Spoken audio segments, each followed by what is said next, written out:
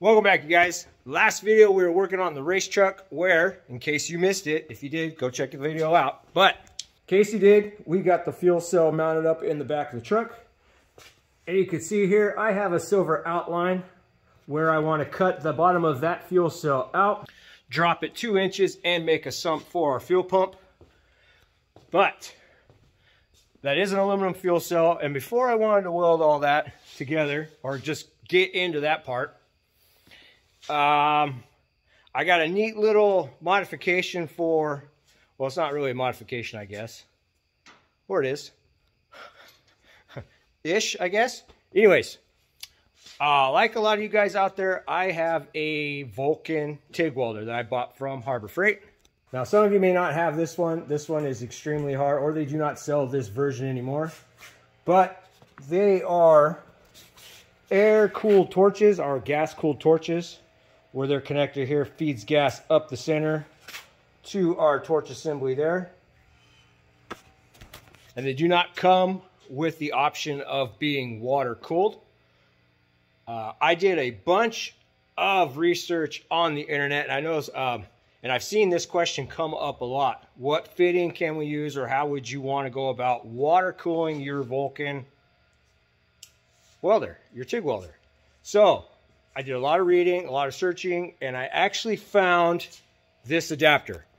I'm going to try to put the link to where I got this. I bought this off eBay, but this is the part number for that adapter.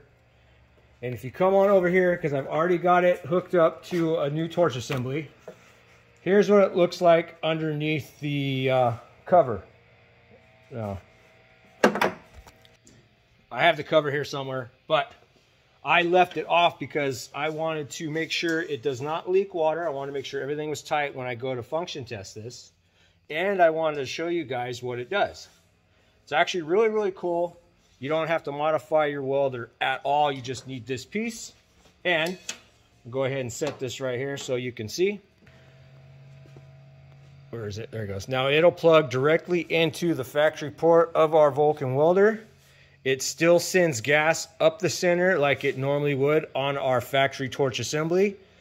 But here's where the magic happens. Inside here, it sends the gas up through. And then out. It tees off, or it has somewhere inside here is where it splits off and sends it out this hose here and redirects it to our new, torch assembly there, which I will be using. And now the water runs out through the center like it would. Still the power port. So you plug this in the machine. It sends power through all this, sends power all the way up, because that's how that torch assembly functions. So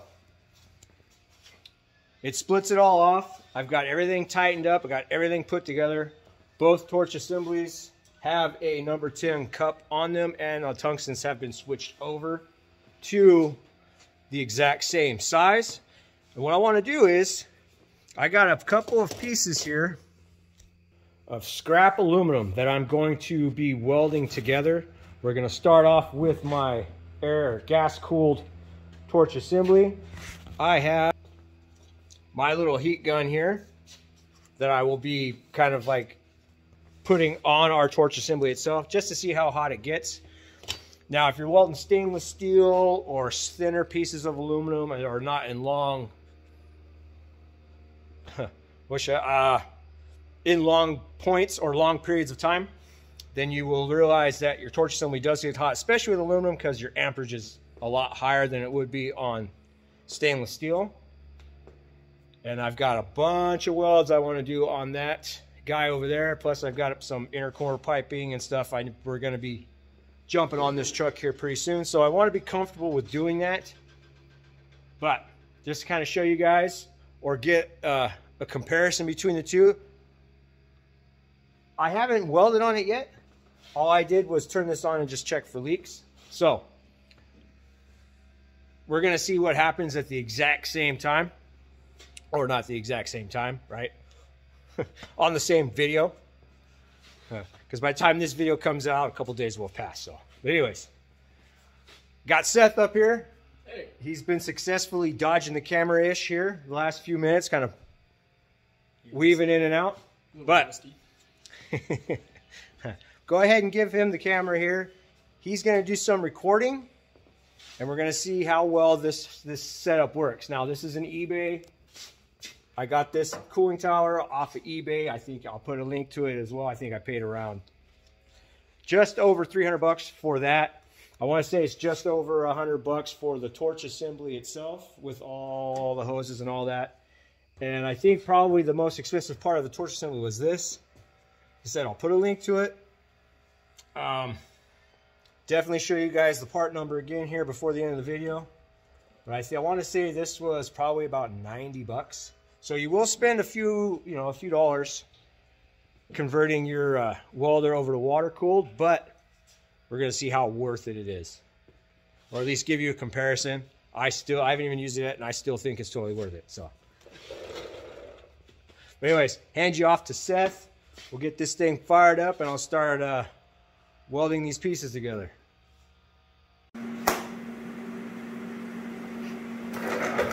Recording? Yeah. All right, got everything plugged in. If you want to take a look at that there, you'll see I got 135 amps set. So that's what so that would be the amperage I'll be using while welding this together. Like I said, here is the head of the torch assembly. You see, this is the one that is plugged in right now. You can follow it all the way back.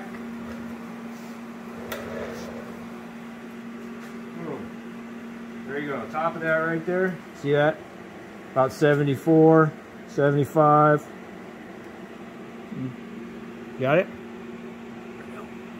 Right, cool. 76. Now, let's go ahead and weld. Let's see here.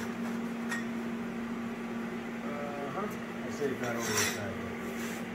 Got this guy here. This little strap pieces, so I'll go ahead and stitch weld these together. And we'll take a reading on the temperature of this guy here. And then we'll switch over to the water cooled guy and well, see the difference. Here we go. Cover your eyes.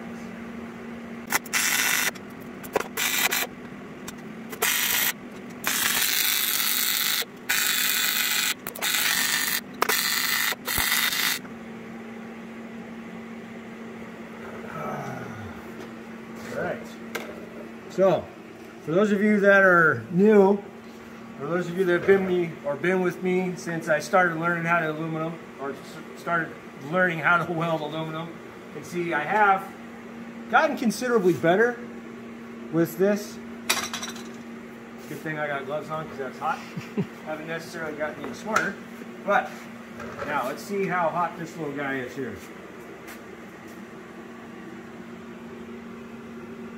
Oh. There we go. 150, 172, 178. So you can see it's actually pretty freaking hot here. Let's try it down here too. There you go. 211, 210. So it is considerably hot. Now I've learned too to kind of keep my hand far enough back so I didn't really feel all of that, but I tend to get a little shaky. So, as a matter of fact, I'll go ahead, let's put a couple more, another bead probably right down the front here. Let's get a little bit more time on this. So, here we go.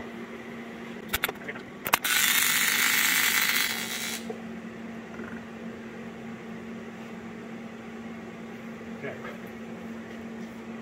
So, there's our bead we just added. You can see here, we use our little temperature gun. So, 200 on that side. Let's try this side here. 205, 206. Okay. So, it is getting warm. Now, we'll go ahead and plug in our water-cooled one. We're going to do it right now. We're not shutting anything off. We're just going to go ahead and go through. Unplug this guy, get it out of the way. Definitely gonna hold on to this because, I mean, it is a good working torch. As you guys can see there, it does fairly well, but it heats up. So, here is our new water-cooled one. This guy down here. Okay, we're going to leave the cover off right now because I just want to watch and make sure everything functions like this. Watch our hose here. Come over here. You can see it shows up the water pressure, so you should watch it kick. You see it move a little bit there? All right. So, now let's test this guy out.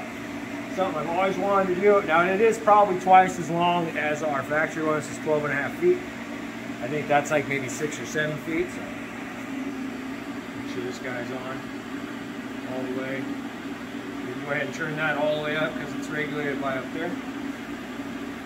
So I'm excited to see how this works. First time using it.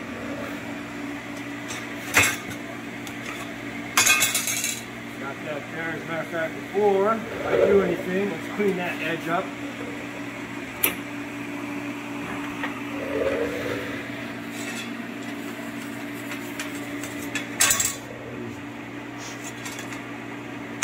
Clean that up later.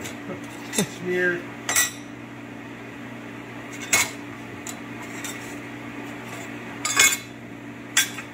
Yeah, right next to each other. Right? Boom, boom, boom. That should work out.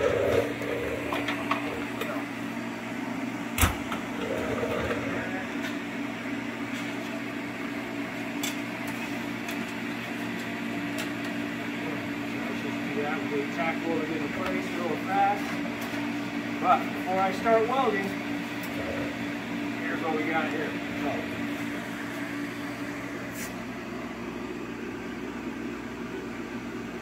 So about 70 degrees. So it's going to stay consistent because it actually has water running through it right now. There you go. See, 69. So the water is running through it right now. So let's go ahead and tackle these guys together. And I'll weld it up like I did on the other one. And we'll double check and see our temperature.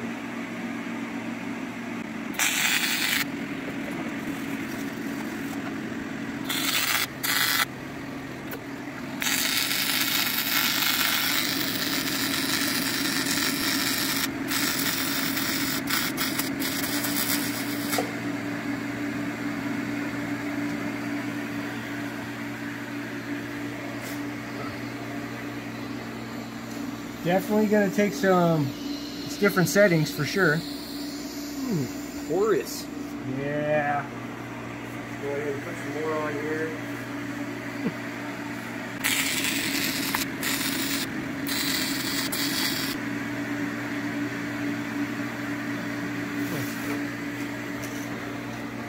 Not pretty.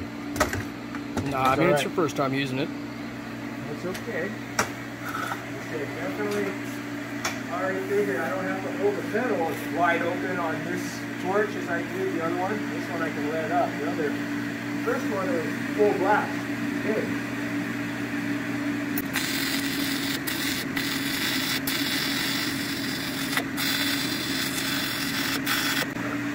Alright, so just burning it up. I'm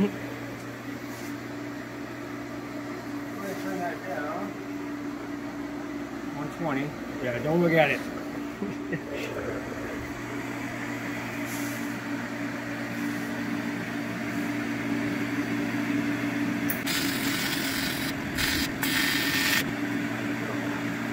Alright, now I've been welding with this much longer as I did the first one. That is extremely hot. See that? What is that? 560. Yeah, depending on where I'm at. Blah, blah, blah, blah, blah. So, now here's our torch.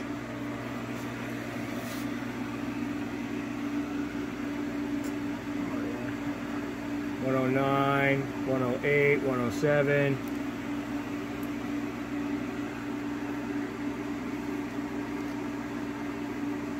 113, 112, 111. Okay. set that there. Now I obviously have to play with my settings some more because this assembly, well, welds differently than the gas-cooled one. So, you guys can saw there, welding with the water-cooled head for a much longer time than I used the gas-cooled one. Barely over 100 degrees, so it's freaking awesome. I didn't feel it in my hand. Actually, the torch was really cool. It didn't heat up at all. The other one, that one, just for a little bit of time, I did weld with it. It did heat up. I could feel it through the glove a little bit, but that could be because of hand placement as well. So don't take my word on that 100%. Just know that the torch assembly, just over 100 degrees, water cooled. Again, here is the part number in case I can't find the link or forget to put it in the description. That is what I used on our Vulcan Tig 200. I'm almost confident it is pretty much the same size on the other welders as well. So I hope this helps you guys out. I obviously have to go back and play with my settings now that I have changed torch assemblies. I've gotten so used to the air-cooled one, so, or I need to clean my material a little better. But hope this helps some of you guys out. I know it helped me. I was when I got the part in, I hooked all this up, I was excited to share it with you guys. So again, you know, not too exciting as to working on cars or anything like that. I just wanted to show you guys that I found an adapter so you can water cool your Vulcan Tig Welder. Hope this helps some of you guys out. Thank you for watching. Hit that subscribe button if you haven't already. Share this with your buddy that's been looking for that part, right? Turn on notifications. Thank you guys again for hanging out. Hope you liked the video. And I'll see you on the next one.